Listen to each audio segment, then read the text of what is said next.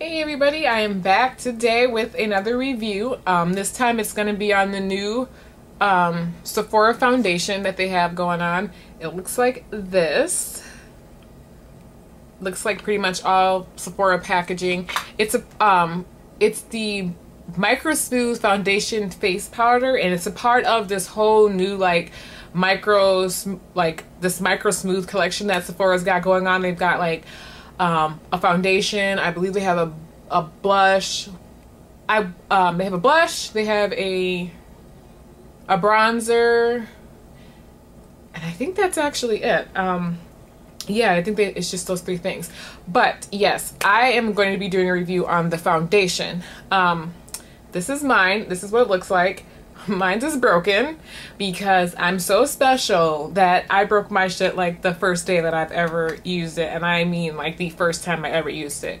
I dropped it on the floor, and you know, most baked things, I don't know if I said that, but it's the whole collection is baked products. So this is a baked foundation, the blush and the bronzer, it's all baked. And you know, most baked products have that nice dome shape to it on the top. My dome part just completely broke off. I will show you right here. It just, you know, looks really interesting. And you can kind of see where the dome was starting at, and it just like completely broke off on my floor. I kept it. I picked that part up and put it like in a Tupperware container, and it's sitting on my vanity, and I do still use it. I'm not gonna waste it. I paid for it. It's mine, so yes. Don't judge me. You do the same thing too.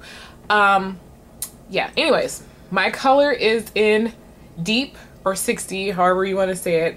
That's what it looks like. It's pretty typical of, you know, most Sephora foundations. I have another foundation from Sephora. Don't even know where it is anymore, but it looks exactly the same. Okay, so it costs $22.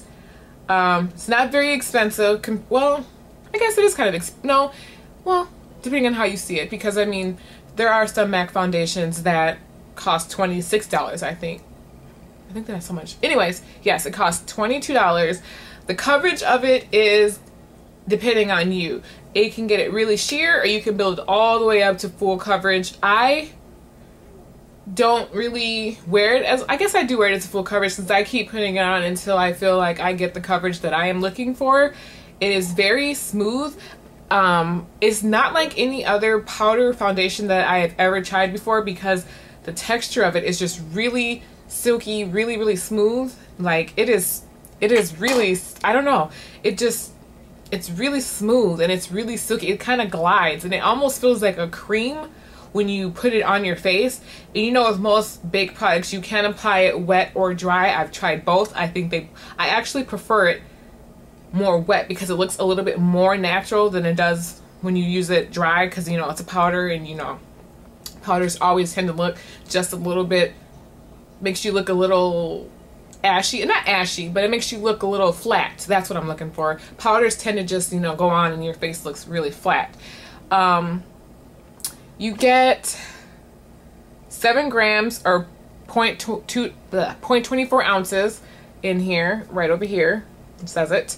I apply it with my Real Techniques buffing brush. This is how I apply it when I wear it. I used it today. I am wearing this foundation on my face, by the way, in case I forgot to mention it, and I don't know why it just got really dark, but sorry. But yes, anyways, I use it with my Real Techniques brush. Using it with this brush, I feel like you can build the coverage to how you want it. You can start out really sheer, and if you just keep going, it will build up to what you want it to be. This wouldn't be the brush that I would use if you were going for full coverage right away. If you were looking for something for full coverage right away, I would try this brush. It's the Sephora brush. It is the mineral powder brush. You know, I use it for when, you can't really see what it says.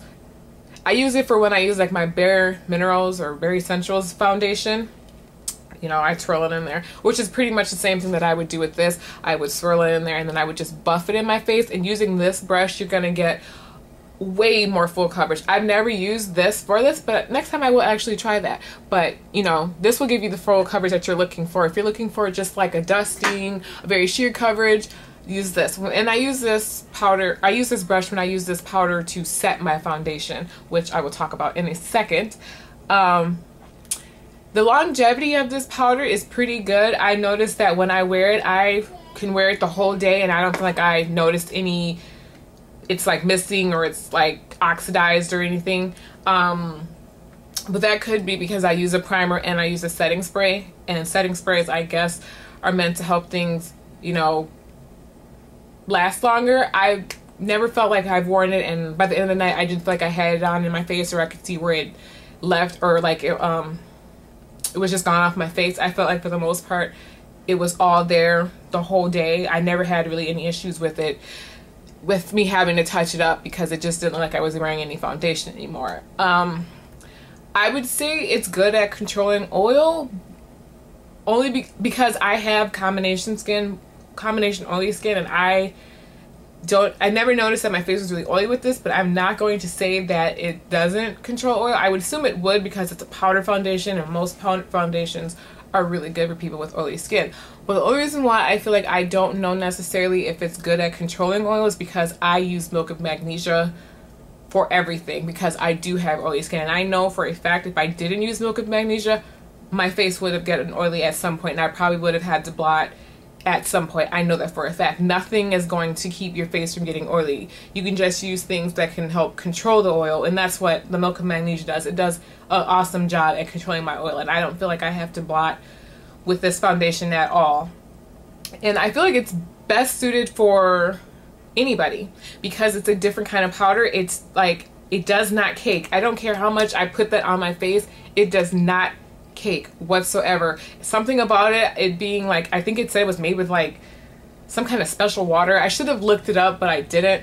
But it's different than most powder foundations that I've tried, and I like it more so than I like my Bare Essentials. I haven't worn that foundation in a really long time, but I like it more than I like the Bare Essentials foundation. When I put the Bare Essentials on my face, I feel like it does just sit on my face and it gives me that flat look to my face. This looks very natural to me. It does not look like when I'm wearing it by itself that I am wearing any foundation. It just looks like my skin just looks really even, and I like that. You don't want to look like you're wearing foundation.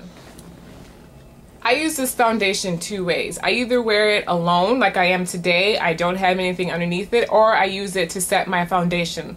My foundations, like in my last video, for when I was talking about the Revlon Color Stay whipped cream, I use that on my face to set my foundation because it's such a lightweight foundation. I love it. To me, it doesn't even seem like a foundation. To me, it seems more like a setting powder or a translucent powder because it's very light, which is why I choose to use it to set my foundations. I used to use the MAC Skin Finish, which that kind of is what that reminds me of. It reminds me a lot of that. So if you are familiar with the Skin Finish one, the natural, that's what that reminds me a lot of. But that to me is not really, it is a foundation if you wanted it to be, but it's very, very sheer, so it's not going to give you that coverage. If you're looking for great coverage, it's more or less suited to just set your foundation. But this one you can wear either way. I think it's an amazing product. I think Sephora knocked it out of the park when they made this. I think it's very comparable to a more higher end foundation, which to me I would kind of consider it to be a higher end foundation just because of the price. You know, it's not drugstore price. Drugstore products do not cost this much, and it's not that far off from a MAC product. So I don't know where you want to put it in there. I would show you a swatch of it, but I mean, because of how smooth it is, it's not even going to show up. It's just going to go like right into my skin. It's like, it's just not even there. I think it's a really great product. I think if you're looking for a nice powder foundation and you're not looking for something that's going to make your face feel really cakey, I feel like if you're looking for something that's going to let your face breathe, because I feel like my face breathes, I don't feel like a lot of times when I wear like powder foundations, I feel like you can tell that I'm wearing, you could tell that I've got something on my face, and I feel like when I wear this, you can't tell. I would definitely recommend this product to anybody, like I said, that's looking for a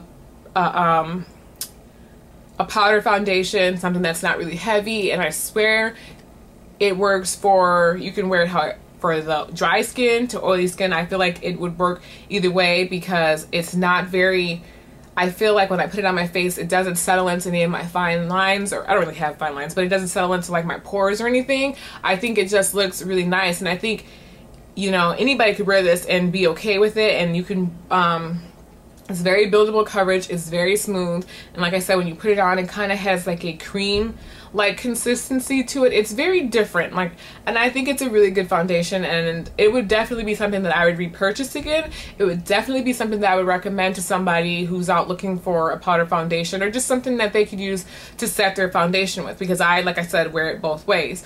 It could just be something that you could have in your collection just for days that you don't want to do a whole face. That's usually how I wear it, when I don't want to like put on a liquid and I'm just in a rush. I'll put it on that way, but more often than not, I do use it as a setting powder, just because it's very finely milled, and I feel like it's going to give me a little bit more coverage without making my face look cakey.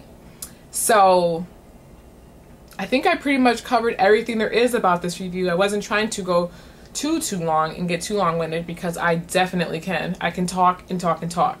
So yeah, that is my review. If I had to give it a scale of 1 to 10, I would give it a 10 actually, which is really surprising, because I don't have any problems with this foundation at all. I think it does everything that I like for it to do. I have no problems with it when I wear it. It does an amazing job. It stands up. I look good. I feel good when I wear it. So to me, yeah, I would give it a 10. So that's it. Thanks for watching. Bye bye.